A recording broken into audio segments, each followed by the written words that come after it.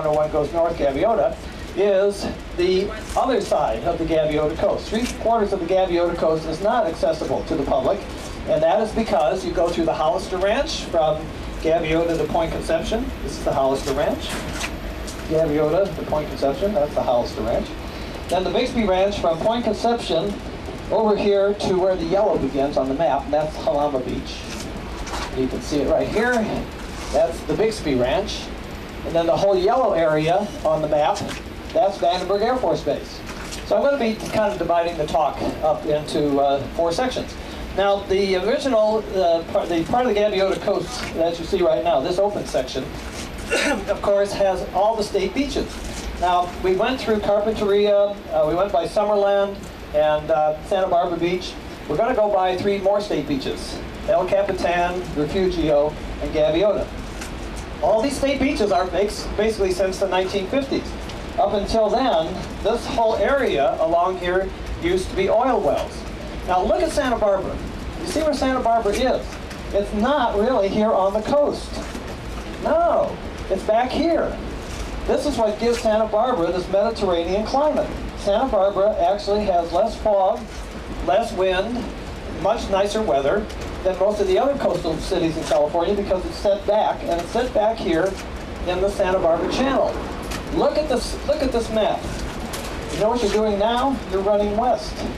This is the only section of the coastline between Alaska and Cape Horn that runs east and west, which creates a very interesting scenario here because, first of all, you have the Santa Barbara Channel over here, and you have some conditions, and I'll tell you about them, that create the most productive ecosystem offshore of any area in the North American continent. I'll be coming up to that. But right now, let's focus on Santa Barbara. Santa Barbara is way back over here at the end of the Gaviota Coast, which gives these the beaches, mainly because of the oil wells. There were 400 oil wells offshore. They actually started putting oil wells in this area back in about the 1850s. So the oil went in a long time ago. Well, the oil wells that were onshore were not really very productive. 600 oil wells could only produce about 400 barrels a day. Well, as the technology improved, they sent the oil offshore. And you saw those rigs out there in the channel. Okay, they put in 23 oil rigs. Those 23 oil rigs could pump 18,500 barrels a day. So obviously they didn't need the onshore wells, so they started dismantling them. And when they did, they made all of this area state parks and beaches. Now, the oil wells actually extended down to Summerland. Anybody familiar with Summerland, by the way? Okay, you are. For those of you that are not, Summerland, at one time, up until recently, used to be the nude beach. And we used to point it out. The only problem is there's a curve right over there. And every time that we pointed it out, everybody would rush over to this side of the train to try to get a peek. And the train, we were always afraid the train would tip over on the next curve. So we stopped talking about it. Well, since then, it has become non-nude, so to speak. So it's basically just one of the regular state beaches. But it had quite a spell there for a while. Ladies and gentlemen, may I have your attention, please? This is a dining car. I have to wait when he talks. I gotta shut up. Closed for lunch. Whenever they make announcements, I have to be quiet. The dining car is now closed for lunch. Okay, so you had Summerland on that end, and you had Gaviota on this end. So now we have 3 state beaches. We have El Capitan, which will be the first beach, Refugio, which will be the second beach, and Gaviota, which will be the third beach. And I'll point these out to you. The only problem with the Gaviota Coast is that even though it theoretically provides access to the public, in actuality, how are you going to get over to the beaches? Well, Highway 101, there's no parking lots along here. The trains don't stop. The only access that the general public has are the 3 state beaches. However, I'm going to show you a little secret. There is a connecting point between the first 2 beaches, and it's a bicycle path. Now, it's really amazing. These are state beaches, and in the state brochures, they don't say anything about that bicycle path. Nobody knows about it. But it connects the 2 beaches, and it goes right along the cliffs. And it's the best access point that you have to all these secret little coves that are along the shore here. Now, we go along here in the summertime, and I can tell you, you won't see anybody there today. You won't see anybody there the 4th of July. It's just one of those really crazy things. It's a big secret, and nobody seems to know about it. And I'll show it to you. And if you ever want to come up here, all you got to do is go to either one of those state beaches, then use that bicycle path and you can get away from all the crowds and you'll have your own private little beach, and I'll show you where it is. So that'll be coming up between El Capitan and Refugio.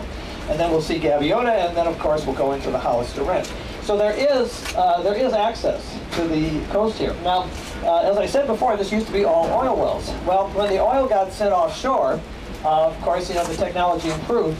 But the problem was that the technology in those days was not very environmentally friendly. And what happened was those oil wells leaked, and they leaked a lot. And one of them actually blew out over there by Ventura back in 1969 and spilled 3.5 million barrels of oil into the Santa Barbara Channel. Now that was the single most important disaster of the 1960s that really sparked the environmental revolution of the 1970s. And that's because for the first time we had television here covering a major event that was very lividly bringing into everybody's living room a very dreary picture of all the dead sea life coming out of the channel and all of these oil-soaked waves coming up on these shores. Now at Point Conception, you're going to see 4 oil wells right offshore there. Those are new oil wells. They were put in about 5 years ago. And the idea was, since the oil companies knew that this area had dried up, so what they wanted to do is they wanted to build a string of oil wells starting at Point Conception and going all the way up north to San Luis Obispo. So they put in these 4. You'll see them there. Well, once the 4th one got built, the state of California stepped in because the state of California, reminiscent of the old 1969 spill, and believe me, it's still very vivid here in Southern California, decided that the state did not want these oil wells. So they went to court because the federal government had control over the issuance of the leases. And they took the federal government to court, and the court sided with the state of California, saying yes, the state should have some say in what goes on. Anymore. The plan was to send them all the way up the coast. That has been canceled. So you will see the 4 that were there. Well, everybody says, well, what are we going to do about the oil crisis? We need oil. The problem here is that the oil that comes out of the Santa Barbara Channel is not good oil. It's not, they dirtied the channel, then they cleaned it up, and now they're leaving. So it's kind of an interesting scenario how this whole thing turned out. What we're going to see, of course, is this beautiful Santa Barbara Channel now. And I did tell you that this was the most productive ecosystem on the entire North American continent. And let me tell you why. First of all, you have clean water here. Now, you have to have clean water if you're going to have a good ecosystem. You have clean water because you don't have the sewage disposal problems that Southern California normally has. When you go south of Ventura, you're going to see all of the cities were constructed along the coast, and they empty all of their sewers into the oceans at the state beaches unfiltered. So whenever there's a rain, all of that stuff that's in the gutters, you know, like McDonald's wrappings, dog droppings, human droppings, grease from your car, all of that gets sent to the oceans unfiltered by way of the state beaches. So you never want to go swimming in a state beach in Southern California after the rain. I don't do it anymore anyway, because the last 4 times that I went swimming, I started getting these sinus infections, and my doctor told me it was from bacteria in the water. You don't have that up here. First of all, Santa Barbara pipes their sewer disposal out 2 miles. You don't have pesticide runoff because there's no farming over here. So what you have is starting off with clean water. And you have clean water because you have these currents going along here. Now when you look out there and you see that haze out there, well, of course that's partially fog. When you see fog, you know you have a healthy ocean. Because when these currents are moving, what they're doing is they're churning. This churning is called upwelling. And when you're upwelling, you're bringing cold water to from the bottom up to the surface. When it's upwelling, it's bringing nutrients to the surface also, because when things die in the ocean, they go to the bottom. And when that ocean starts to turn and churn and bring that stuff up, brings up the cold water, it brings up all the nutrients with it. So when you're seeing the fog, what you're seeing is a healthy ocean, because the ocean is churning.